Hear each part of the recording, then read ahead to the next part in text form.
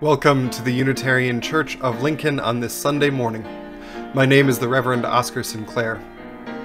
Each week since the beginning of the coronavirus pandemic last year, our congregation has gathered together at least twice. On Thursday night, when we tend to our community and each other directly on Zoom, and in this service on Sunday morning, broadcast on YouTube. And Sunday morning, whether in person or on YouTube, is a chance to proclaim who we are and what we're about, throwing open the doors of the congregation and proclaiming the radical love and welcome that is at the heart of our faith. The Unitarian Church of Lincoln, we say, aspires to be a loving community, uniting reason with spiritual exploration to transform ourselves and the world. And right now, in what we hope, what we believe are the closing months of this pandemic, we know that transformation is necessary, that we cannot go back to the world as it was.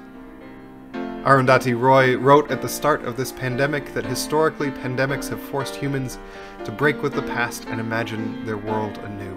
This one is no different. It is a portal, a gateway between one world and the next. We can choose to walk through it dragging all that we have, or we can walk through lightly, with little luggage, ready to imagine another world, and to fight for it. What other world will we imagine? How will we bring it into being? Step lightly and with little luggage, beloveds. There is still much work to be done.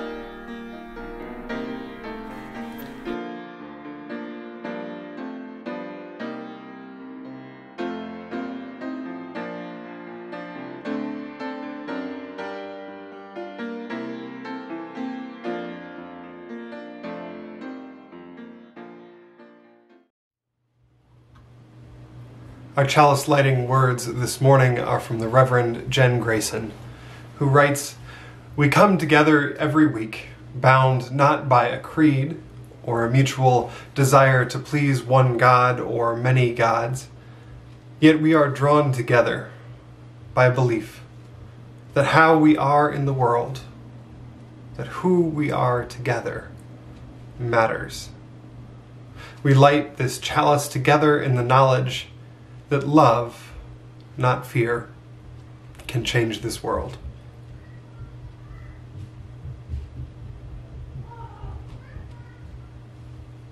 This is the 150th anniversary of the Unitarian Church of Lincoln here in Nebraska. And as part of the celebrations over the course of the year, we're highlighting different stories from the congregation's history. We're playing excerpts of those stories as part of our services on Sunday morning, and then posting the whole story on our YouTube page. This morning, I'd like to invite Kathy Disney to tell us a little bit about the work that she's been looking into and the story that she knows well.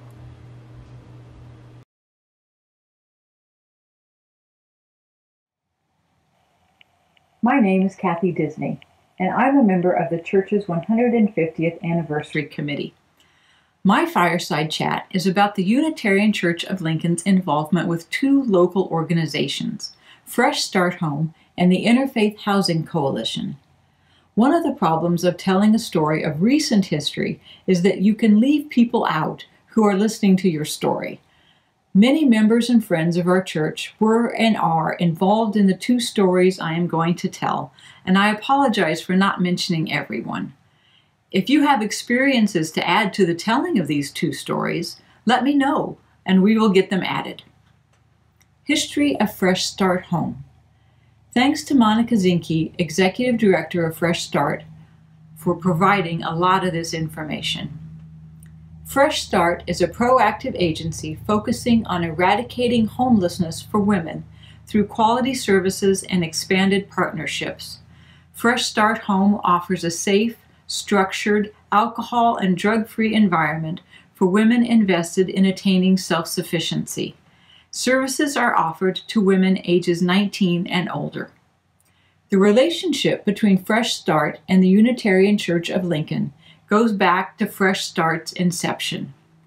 In 1991, church member Virginia Hall and others recognized the need to provide services for homeless women in Lincoln, particularly those without children, as that population was seen to be underserved by existing programs.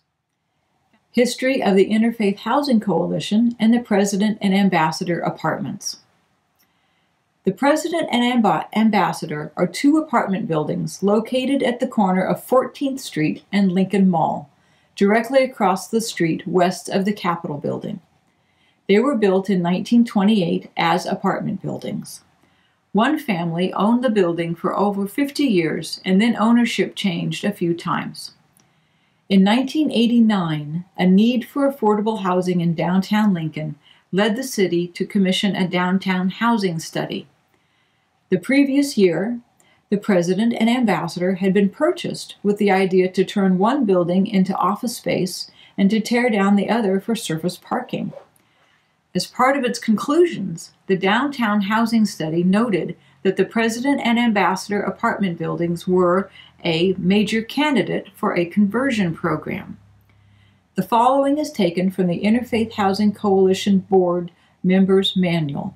Quote, "The mayor, Mike Johans, got involved, approving city involvement in keeping the buildings as housing. With the mayor's blessing, the city's urban development department set out to save the buildings for housing and developed a plan to establish a nonprofit organization that could act as the general partner in a limited partnership that would purchase and rehabilitate the buildings and operate them as affordable housing. Charles Stephen, minister of the Unitarian Church, was contacted and indicated an interest in being involved. He contacted Otis Young, his friend and the minister at First Plymouth Congregational Church, who in turn contacted Rex Bevins from the St. Paul United Methodist.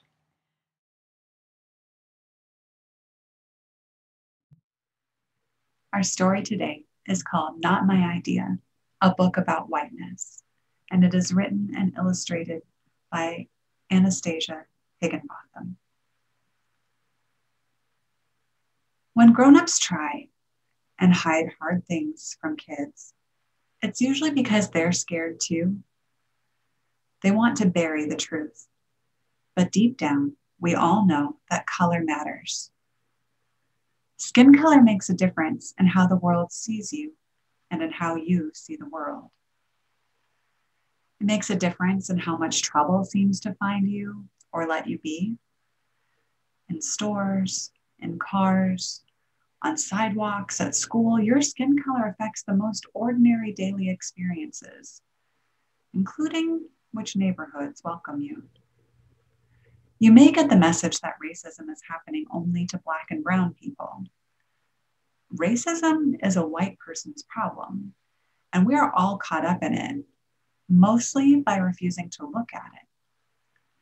But you can face this. Understanding the truth takes courage, especially a painful truth about your own people, your own family. Even people you love may behave in ways that show they think that they are the good ones. Racism was not your idea. You don't need to defend it. You can bring your curiosity to learn about it and see that it's true. In the United States of America, white people have committed outrageous crimes against Black people for hundreds of years.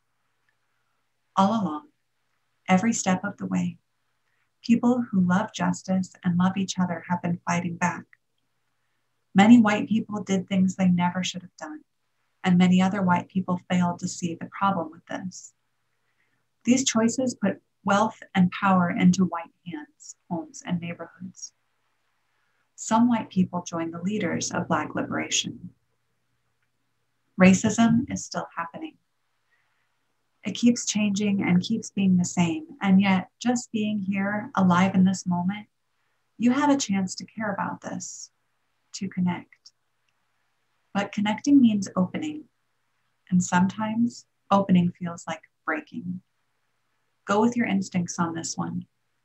Racial justice is possible, but only if we're honest with each other and ourselves. Your history is not all written yet. What is it that you want it to say? And that is the end of our story.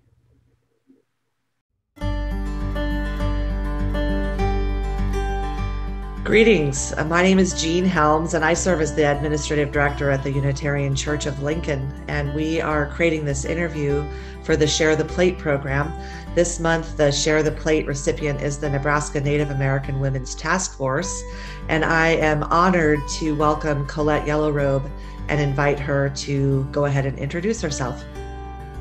Hello, yes, thank you, Jean, or Naish. We say Naish in Cheyenne, thank you. I am Colette YellowRobe. Hello, everyone.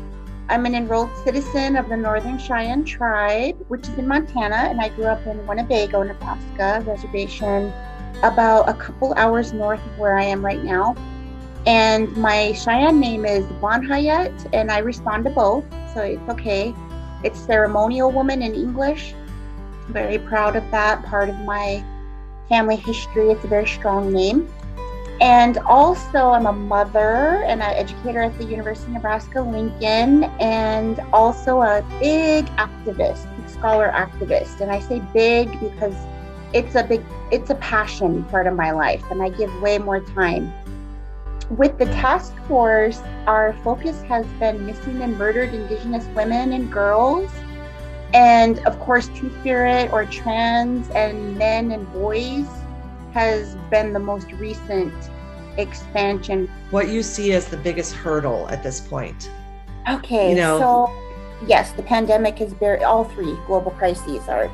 I would say it's the erasure.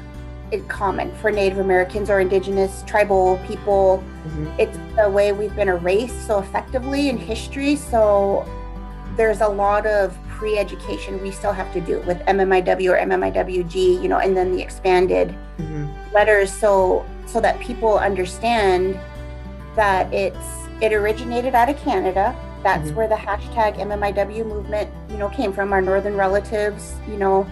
I would say your word about collective is probably the best way, because no one can own a cause. You have to think about it like that, Yeah. And it's unfortunate in social justice, racial equity, equality, advocacy. But I would say it's the erasure because people want to help, especially in Nebraska. I am proud of us for passing LB 154. I believed in us. There was a lot of doubt, to be quite frank, back then. This was 2 years ago when we testified for it the first time at the unicameral. So I would say people can't connect because they have no idea the historical reasons that have led to this. Right. However, once you explain it, then it starts to make sense. And there's actually parallels. They may understand in different ways. In Nebraska, we almost have all aspects of the medicine wheel. We just have to keep moving in, and we've been trying into education efforts, that social, mental, physical, and then spiritual. That's the 4 dimensions of a medicine wheel. Grassroots work. Yep. Grassroots activism. But it also leads to, it can change policy, it can. It's time that we moved MMIWG Nebraska Task Force, Women's Task Force, to include our male, man, Two-Spirit partners and relatives. So as a result, we are going to host an event. We're looking at the end of February or March. We're going to have a community gathering, maybe, I don't know if it'll be a vigil like we did for Ashley Aldrich, but it's going to be a community gathering for our male relatives. Okay. Thank you so much for taking time out of your day to do this. And it is truly my greatest hope that we can come and have you speak in person once we're back in the building and host you at the church in whatever synergistic way that comes together. I look forward to that. Yes, it'll be great. It'll be great. Thank you so much, Deidre. It's so good to see you.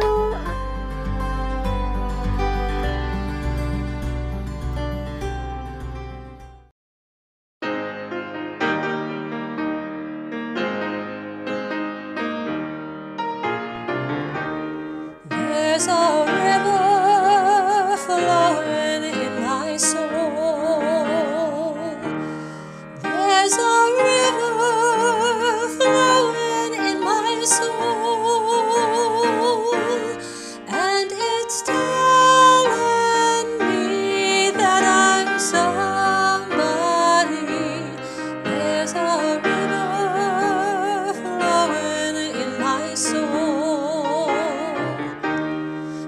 There's a river flowing in my heart.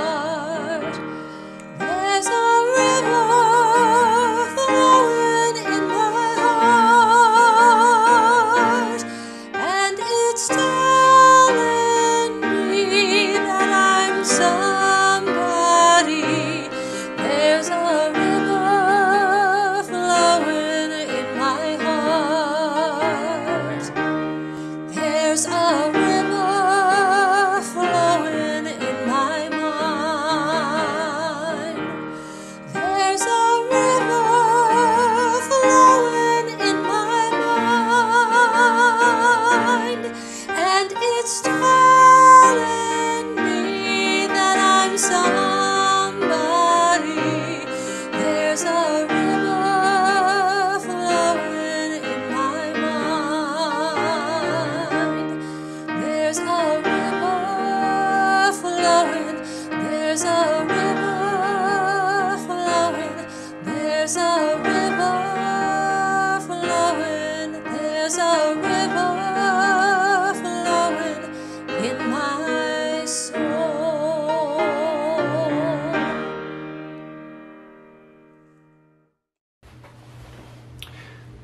Each week, we set aside time in our service to reflect on the joys and sorrows in our lives as a community. This is an integral part of this work of being a beloved community, that we care about each other's lives. That, as Jen Grayson says, we are drawn together by a belief that how we are in this world, who we are together, matters. We do this every week because we know that even as we are apart in this time, the ties that hold us to each other as part of this community are still very much there. So as this next song plays, we invite you to type your name or the name of somebody that you're holding in joy or sorrow this week into the chat box. Thank you for your presence.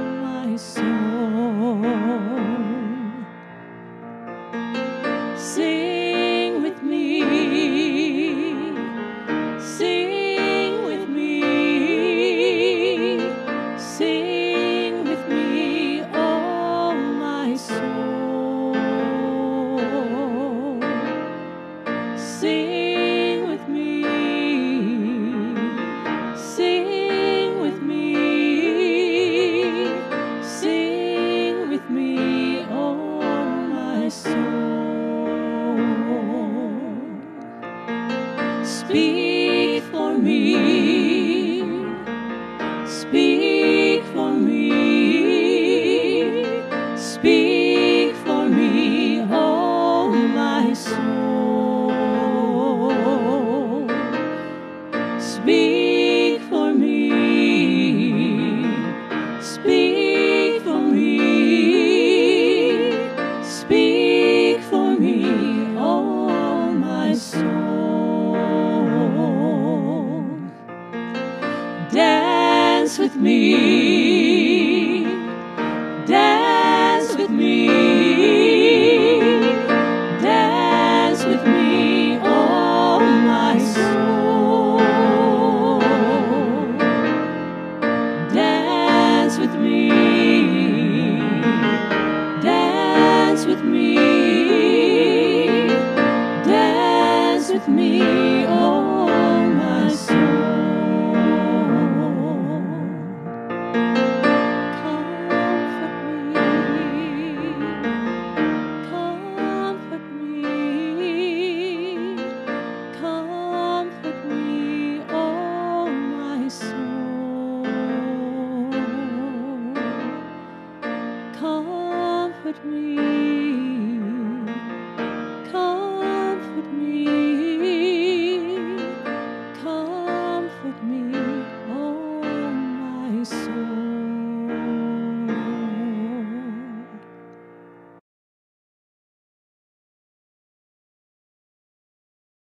All this month we're talking about beloved community, what it is, what it feels like, and over the next 2 weeks, what some very specific programs are that might get us closer to this hope that lives out over the horizon of our lived experience.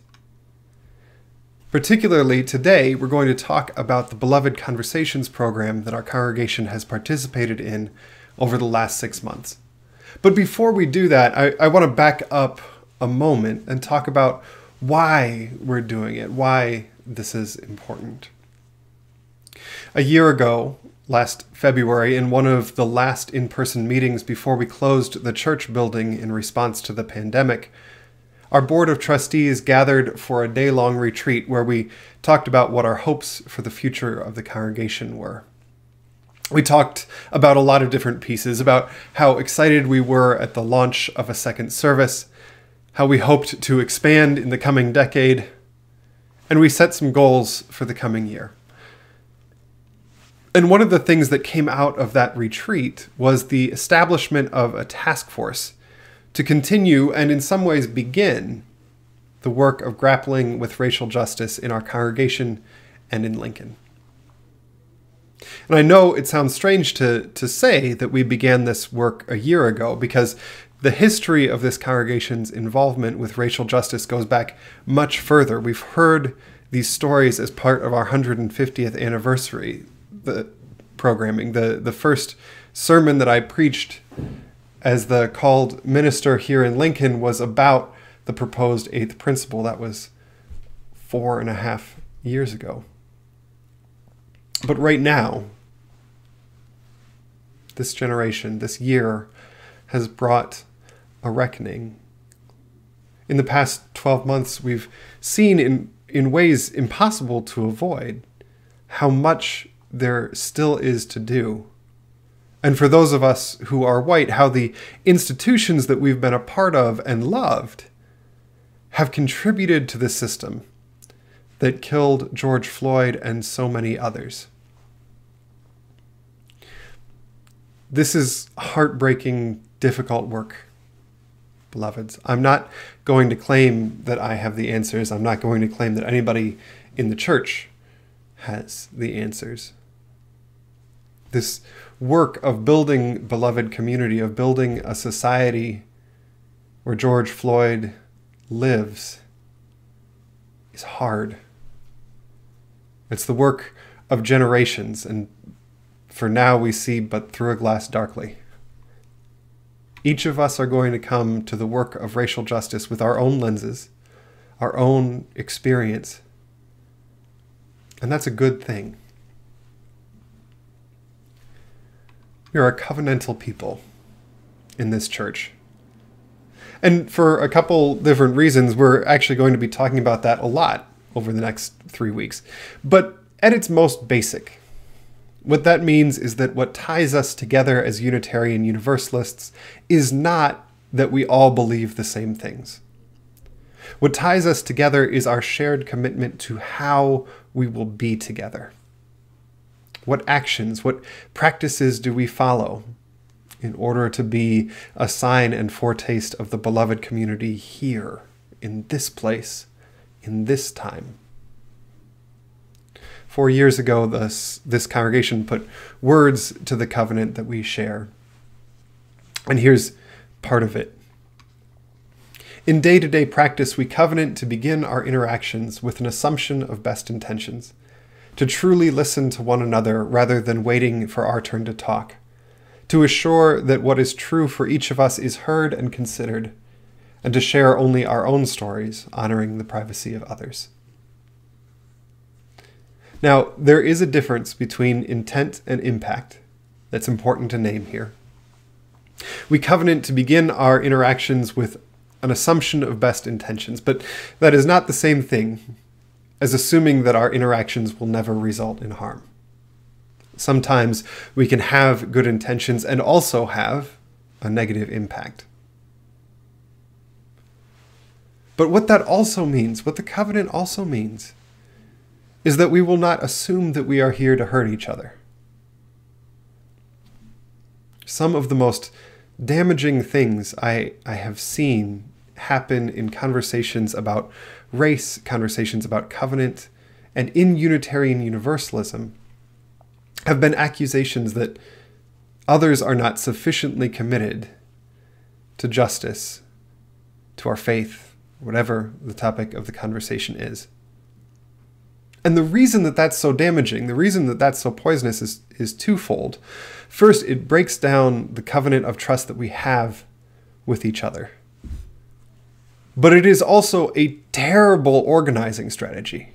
Just simply as a practical matter, nothing alienates a potential ally faster than telling them that they are an insufficient ally. So we are not going to do that. But if we can acknowledge, instead, that good intentions can have negative impacts, then we can change our behaviors in a non-anxious way. We can say, I did not know that this thing that I was doing was harmful.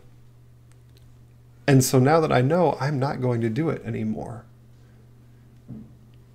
We're going to do that as a church. We're going to spend time talking about race this year. In the coming months, we're going to take action in our congregation and community based on what we learn. But we are going to do so in the context of our covenant, because that's who we are. That's how Unitarian Universalists do things. We are covenantal, and that has to mean more than the preacher saying that we are covenantal every month or two. Just to make it explicit, here's what that means. Last week, the task force on dismantling white supremacy that the board set up a year ago sent out a survey to the congregation asking questions about your perceptions of the congregation. And the reason for that survey was and is not to judge, not to declare anyone an insufficient ally, but to understand where we are right now, so that we know where we can go as a community in the coming months and years. And that's hard work, but it's work that we are in together as a congregation, in covenant with each other. For the rest of this morning, we're going to do something actually a little bit different in place of this sermon going on. Over the past 6 months, over 40 members of the congregation here have participated in the Beloved Conversations program through Meadville Lombard Theological School. And Beloved Conversations is a structured program of reflection on race, justice, and dismantling white supremacy. As we talk this month about participating in the beloved community, about helping to bring into being the world we dream of, this is one of the ways that we do it. By learning about the hard stuff, leaning into places where we don't often look, talking about covenant, talking about how we hold each other. Through all of that, we deepen our capacity to participate in beloved community. Several of our members who participated in the Beloved Conversations program this fall agreed to talk about that experience for this service. After this next song plays, we're going to hear from them. And as we do, if you participated as well, think about the relationship between the program you participated in and this work of beloved community that we are about as a church. And if you did not participate this fall, know that there is a spring session starting up next month. We'll have some more information about that later in the service. For now, will you please join me in singing our next hymn?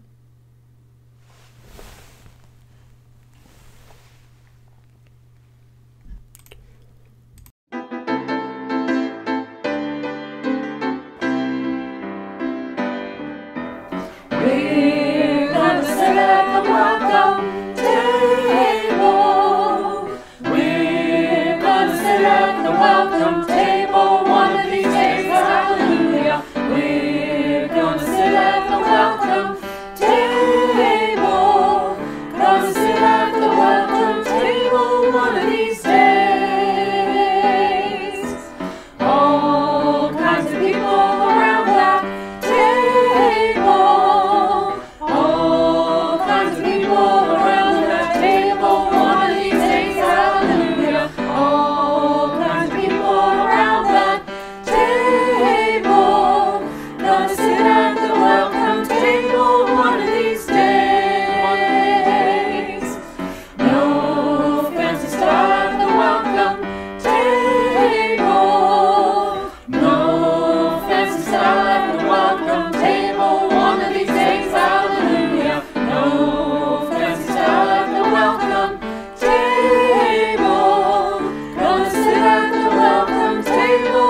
of these days.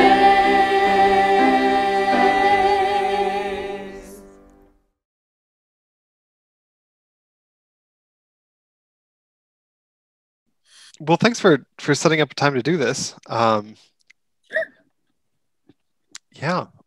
So mostly I'm going around and I'm just hitting record and then asking folks about their experience in Beloved Conversations. Okay. And I'll remember at the beginning this time to ask, could you introduce yourself, your name and your pronouns as we start out? Absolutely. So I'm Lori Stratman, and my pronouns are she, her, and hers.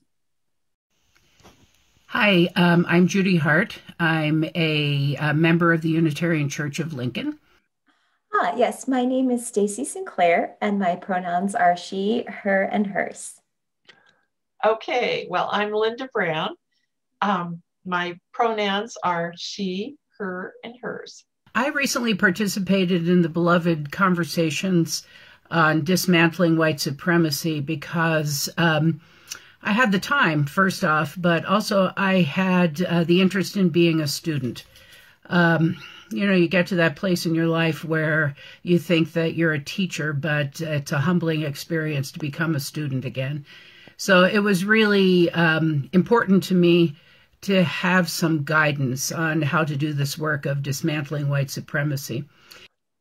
Well, I attended GA in Kansas City right after your ordination installation.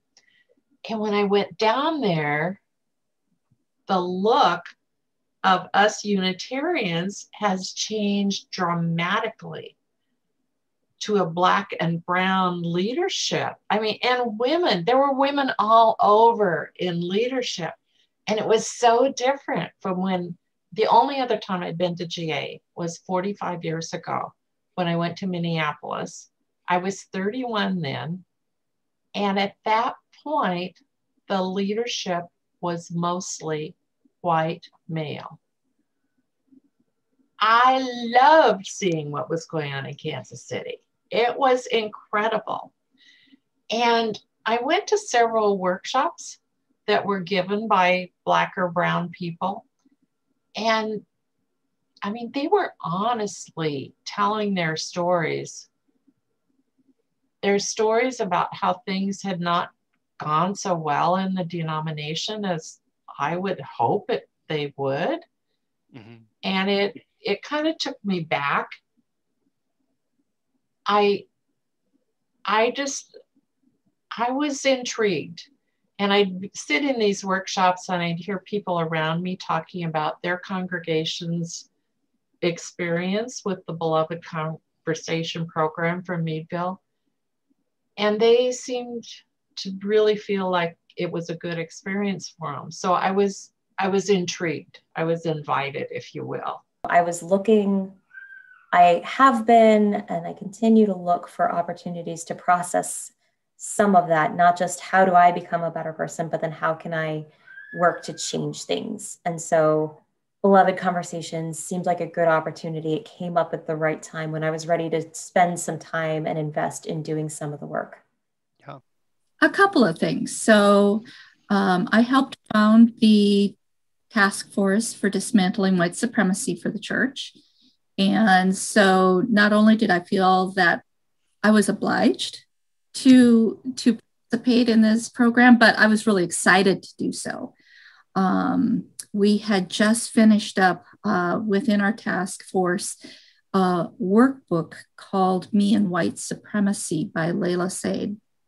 And it was a really eye-opening exercise. And Beloved Conversations sounded kind of like that on steroids, if you will. So I felt like doing the deeper plunge into that work was the next logical step for me.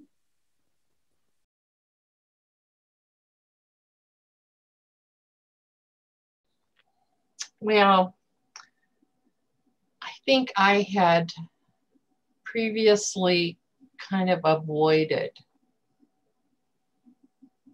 increasing my understanding of white supremacy. In fact, I was actually confused. White supremacy, white nationalism, they were just kind of all a little blur that I hadn't really sorted out. I had certainly not looked at my own white privilege. And then I also think that I was really disturbed by the story of Amy Cooper in Central Park, the woman who I believe is a self-described liberal, who in a moment of discomfort or distress or embarrassment weaponized her own whiteness, and had circumstances not been if they had been a little different, then Chris Cooper might have died as well. And I recognized my capacity to be Amy Cooper. I think that I could, in my own discomfort, even though I am a well-intentioned person, even though I want to believe I'm a good person, that I find myself having the same tics as anybody who hasn't really examined their own internal racism. I think the biggest thing that I learned is that even though I've been doing my own work over many years on my racially based biases, that I still had a lot to learn about me and others who are doing this work as well, that I still have pockets of assumptions that can be harmful to others. And it's really a lifetime's work to root those out and examine them and then trade them for a deeper listening to those individuals that I had assumptions about. That's been huge for me. I don't know, how has it been for you? Are you just started, or do you feel like you've kind of done it now? I don't think we've ever done it. You know, I think. No, I mean for yourself. Right. Well, for myself, I don't know that it's ever a thing that I'll be done with. But I don't think it's a thing that I get to be done with ever. You know, because the lived reality for me is that the body and social position I inhabit is one of a straight white guy in America in 2021, which means that I have to be constantly aware of how that identity and that position is read in the world. And I think it's really important for folks like me to say, you know, we are granted a lot of authority that we don't earn. And so how do we point that not at us, but towards Lord and towards colleagues of color and towards movements for justice that we don't lead? And that's an ongoing thing, and that's an ongoing thing that we have to continually check in with ourselves and each other about. So I don't know, this is a long answer to your question, but I don't know if there's ever going to be a moment where I'm like, I get it now.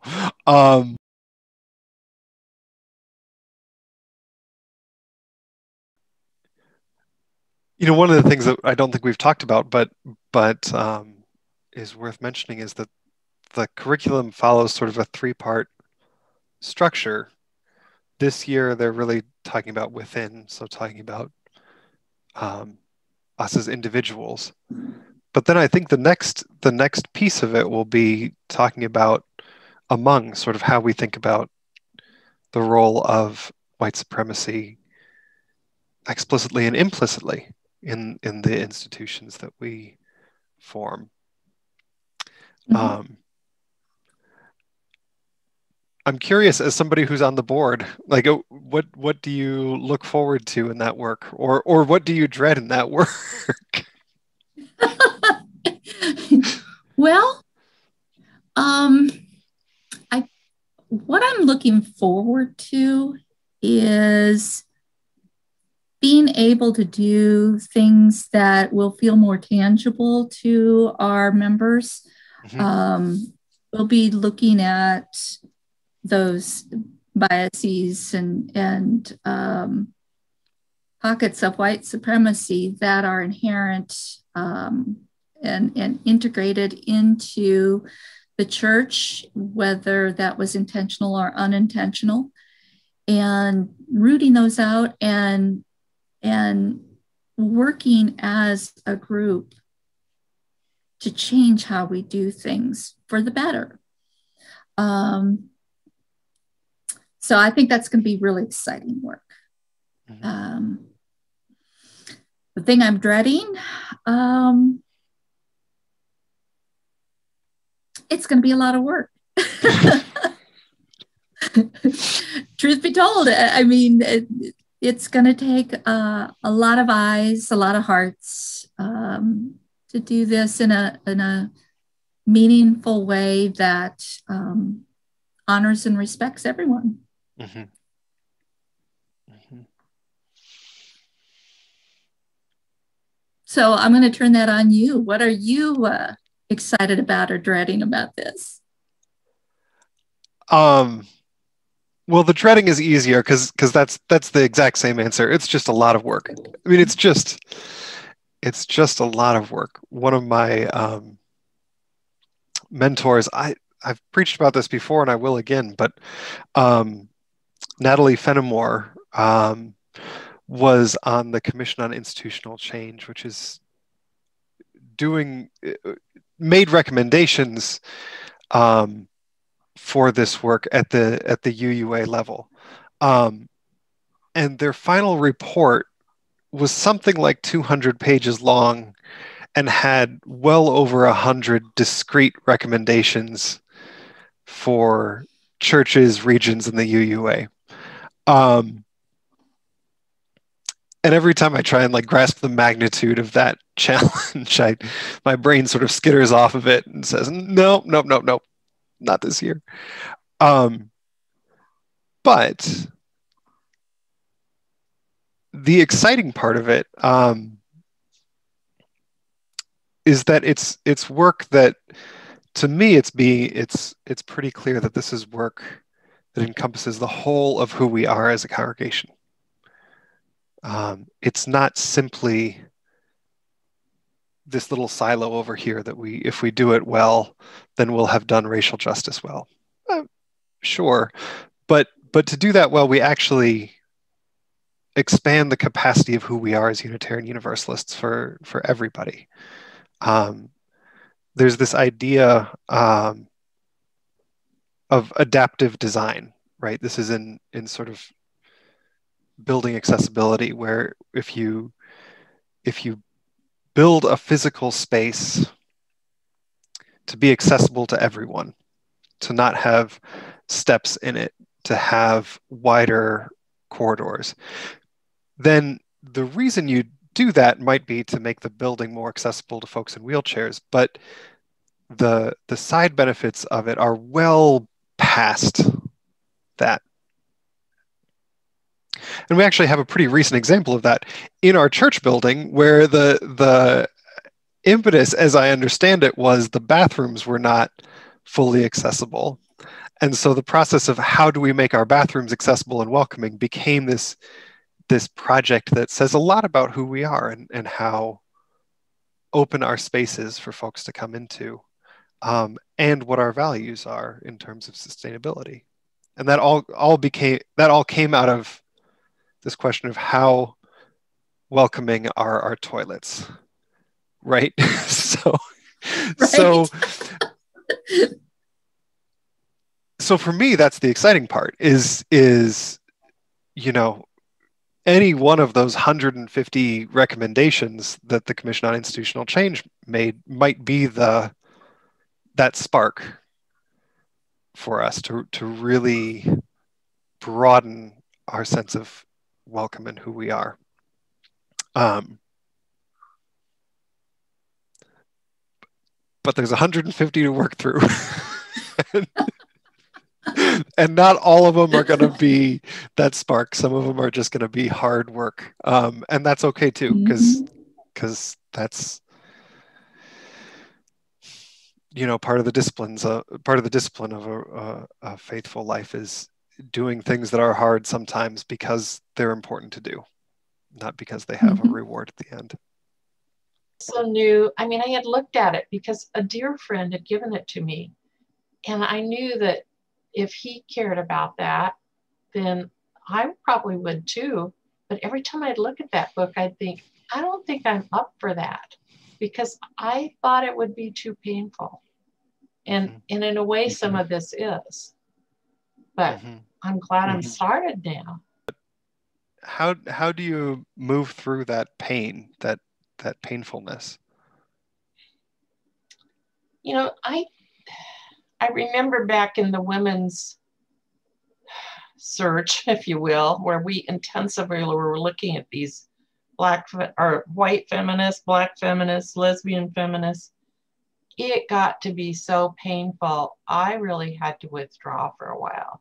It was just so saddening to actually realize how much of a B-class citizen I was. I mean, how did I not know that earlier? This time, I feel like, yes, I've done the beloved conversations, but I'm still way in process. I feel like it's just a beginning for me. And I have moments of pain, moments of incredulity, like watching the film 13th. It's on Netflix now, and I've probably watched it 3 times now. My daughter said that I watched it with her and my grandson probably 3 or 4 years ago. I don't even remember it then. I mean, every time I watch that, I see more, and maybe it's because I'm allowing myself to take in more of the horror of what we are doing, what we are still doing in our prison system. This dismantling white supremacy isn't anything that we can do alone. We're going to need to grab hands, and we're going to have to fight this war together. One of us is easy to knock down, but 300 of us is not. So for us to have a voice in this community, it's really going to take many people who have had this experience so that we have a commonality that we can start talking about.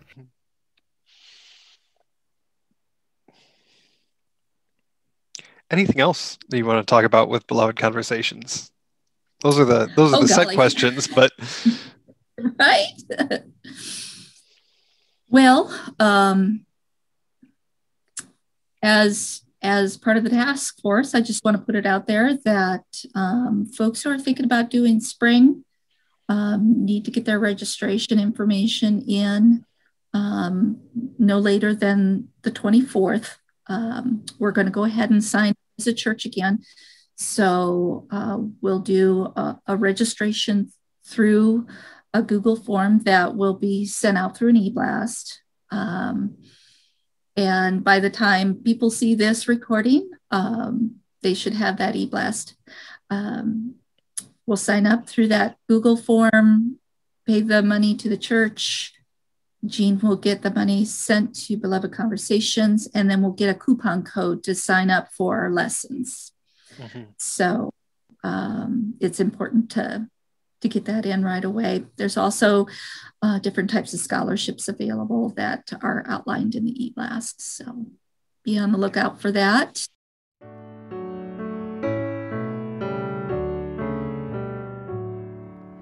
One more step, we will take one more step till there is peace for us, and everyone will take one more step. One